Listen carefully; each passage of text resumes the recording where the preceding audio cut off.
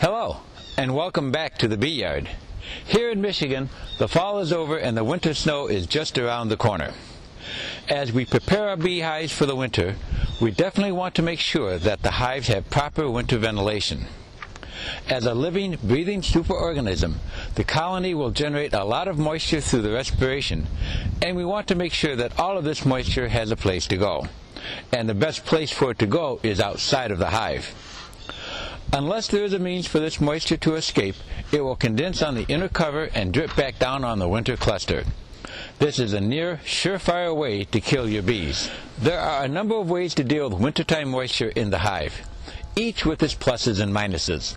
Some beekeepers drill a hole in front, near the top of the hive.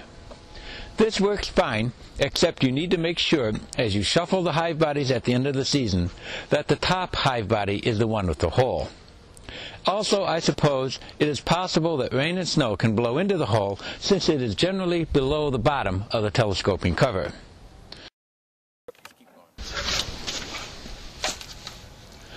Other beekeepers cut a notch on the lower edge of the inner cover.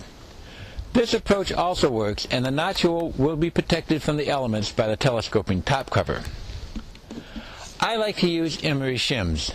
These gadgets are 3/4 inch rims that have a notch cut into the front edge.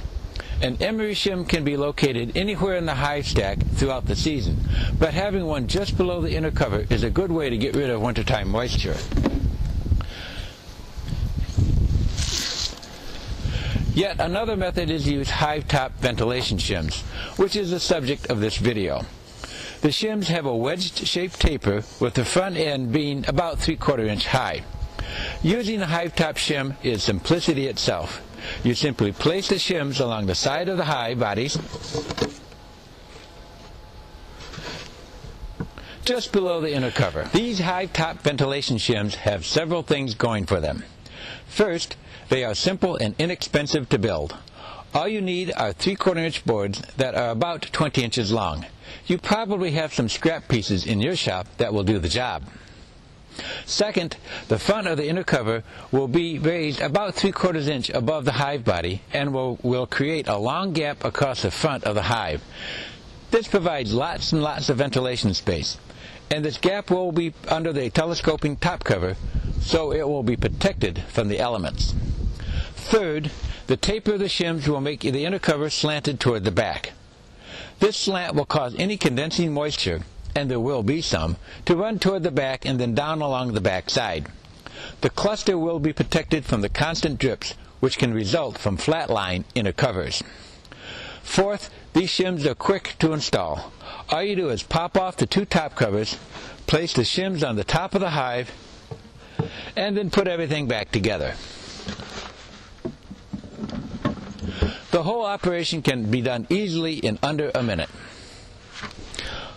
While cutting a wedge-shaped shim may seem to be a simple operation, there's actually a bit more to it than meets the eye. So we invite you to join us as we learn how to make hive top ventilation shims in the Beekeeper's Workshop.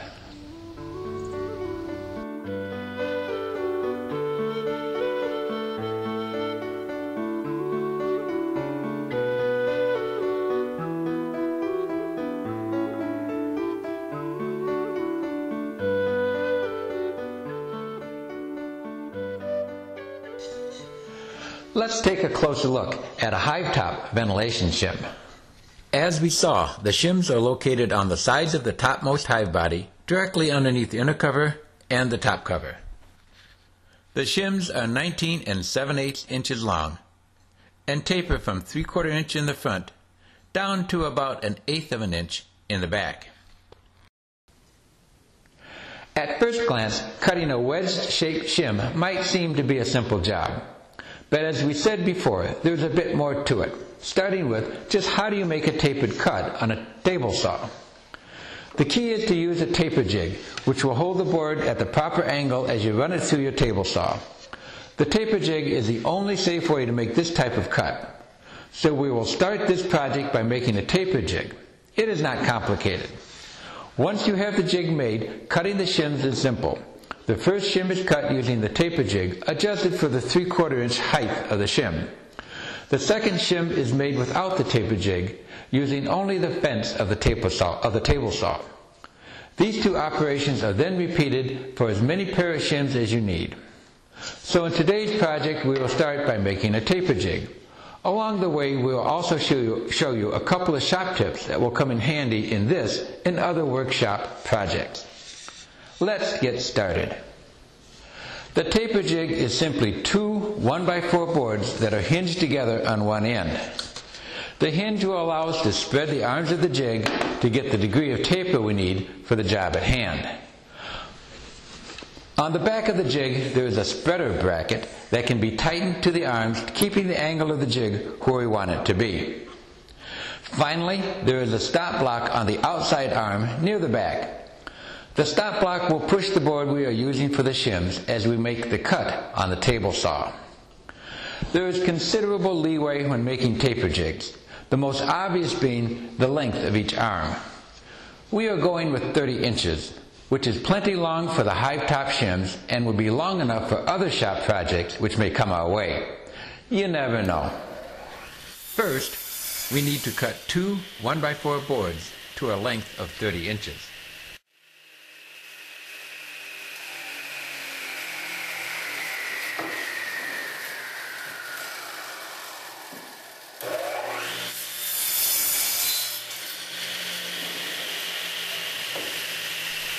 Then clamp the sides together, making sure the ends are flush, and attach a 2-inch box hinge on one end.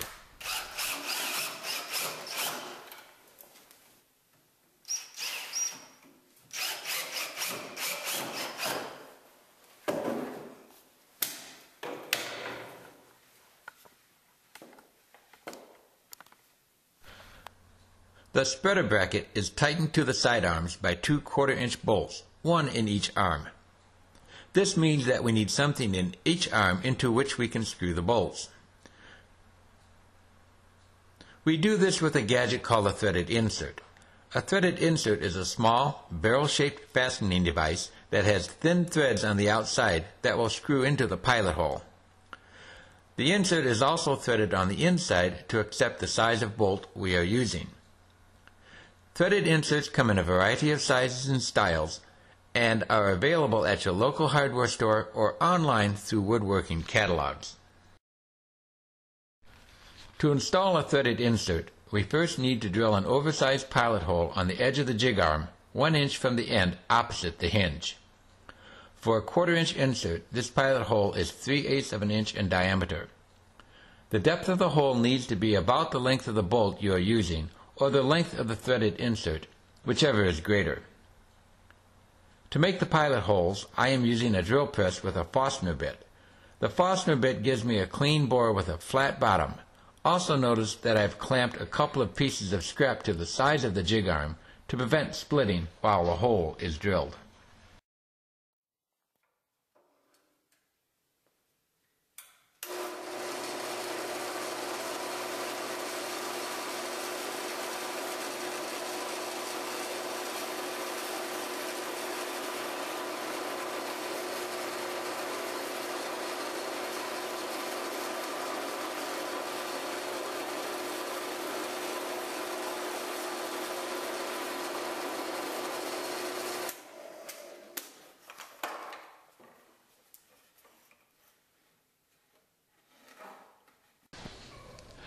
Now that our holes are drilled, we have to install the threaded inserts. So how do we do that? Well, one way is to make a simple tool from a bolt with a couple of nuts screwed onto the shank. Since our threaded insert is sized for a 1/4 inch, I took a 1/4-inch bolt, 1.5 inches long, and screwed on 2 nuts, exposing about a 1/2 inch or so of the threads. The nuts allow us to tighten the bolt up against the threaded insert. Now you can use a nut driver or a socket wrench to carefully screw in the threaded insert. Make sure the insert is screwed in straight.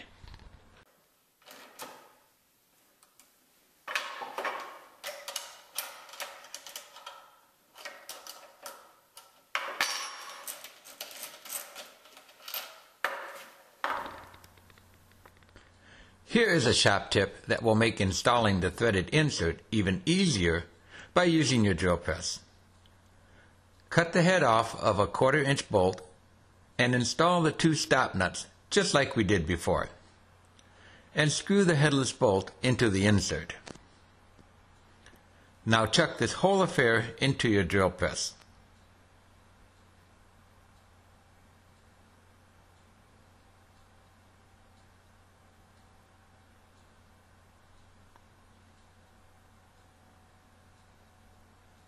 While lowering the drill with one hand,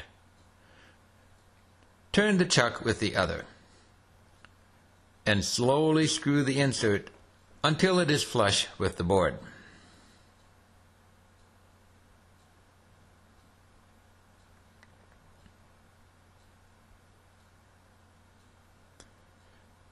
Using a drill press will ensure you have the insert installed straight each and every time, and no cross threading. This technique is particularly useful when installing a threaded insert into hardwood, such as oak or maple. Next, we need a small stop block on the front side of the arm, 1½ inches from the end opposite the hinge. From strap 1x4, cut a short piece 1 1/2 inches wide. Glue and nail the stop to the outside arm, making sure that the stop is square to the side of the board. Finally, we need to make the spreader bracket. From scratch 1/4 inch hardboard, cut a piece 2 inches wide and 8 inches long. A nice feature is to round over the ends of the spreader bracket. To make the round ends, mark a 1-inch radius circle on each end. I'm using a gauge I printed on a 3D printer. Then cut along this line. You can use a jigsaw or a bandsaw if you have one. Clean up any rough edges with sandpaper. On the bracket, there is a 1/4 inch wide channel down the middle. On the center line of the bracket, 1 inch from the end, drill a 1/4 inch pilot hole. Drill this pilot hole on both ends of the bracket. Then use a jigsaw to cut along the inside of guidelines along the top and bottom of the channel.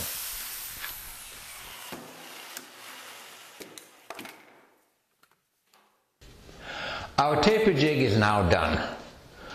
When assembling the jig, use 1/4 inch washers underneath each bolt. Notice that I am using knobbed bolts, which makes loosening and tightening the spreader easier than just with a standard bolt, although a standard bolt would work just as well too. Let's take another quick look at the shim. It is 19 7/8 inches long, 3/4 inch on the wide side, and 1/8 inch on the thin end. The taper jig has to be set up correctly to get the shim the way we want. Since we start cutting the shim at the 1/8 inch thin end, the total rise has to be 5/8 of an inch over the length of the shim. The simplest way to get this angle is to strike a reference mark 19 7/8 inches from the hinged end. Then adjust the arm of the jig so that there is a 5/8 inch gap at this mark. There, our taper jig is ready to go. Now we need to set the fence. Again, let's look at the shim. The thin end of the shim is an 1/8 inch thick. With the taper jig, you always start the cut at the thin end and work your way back to the wide end. This means that the saw's fence has to be adjusted so that the board extends 1/8 inch beyond the outside of the blade. Although you can set the fence by eyeball, getting a consistent 1/8 inch spacing is hard to do. Here's another shop tip that will allow you to get it right each and every time. In the miter gauge track, insert a tight-fitting strip of wood. I'm using a scrap piece of oak, which I keep on hand for just this purpose. Then using your combination square, drop in an 1/8 inch drill bit against the wood strip and the base of the square, and slide the ruler up against the blade's kerf. Tighten the ruler at this spot. Now when the drill bit is removed, the end of the ruler is exactly 1/8 inch away from the outside of the blade. To set the fence, lay in the stock you are using for the shims. Adjust the fence so that the end of the board is tied up against the combo square's ruler. Clamp the fence in place and you're ready to go. Okay, the taper jig is at the right angle and the fence is in the right spot. Looks like we are ready to start to make the shims. I'm starting with the 1x8 cut to a length of 19 7/8 inches. The 1x8 is plenty wide to safely make several sets of shims without getting too close to the blade. Notice that with the taper jig in place, the board is at an angle. The thin end of the shim will be cut first, as always, with the cut tapering back to the wide end of the shim. To make the first shim, simply slide the board and jig together along the saw's fence.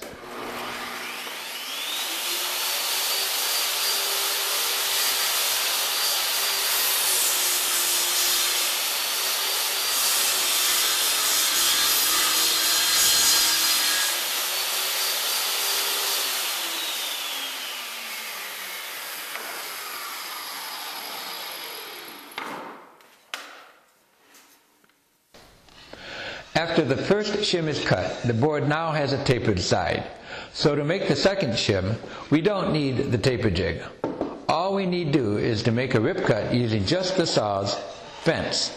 Adjust the fence using the combo square to get the spacing right, just like we did before. And run it through to make the second shim.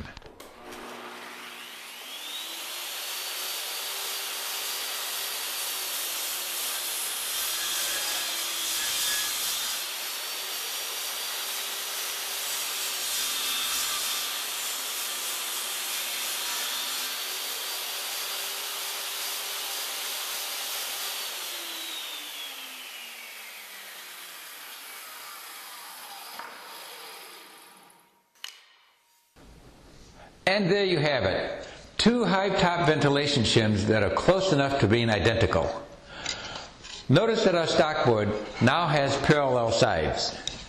So to make more shims, we simply repeat what we just did. Cut the first shim with the taper jig and the second one without the jig. While you are at it, you might as well go ahead and cut several sets of shims. Give some away to your beekeeping buddies, or take them to your local bee club to share with others. Be sure to always provide lots of ventilation to your beehives during the winter, and today's project for hive top ventilation shims is a good way to do it. Today we have also learned how to make ventilation shims using a taper jig. I bet you will find more uses for this handy gadget in the Beekeeper's Workshop.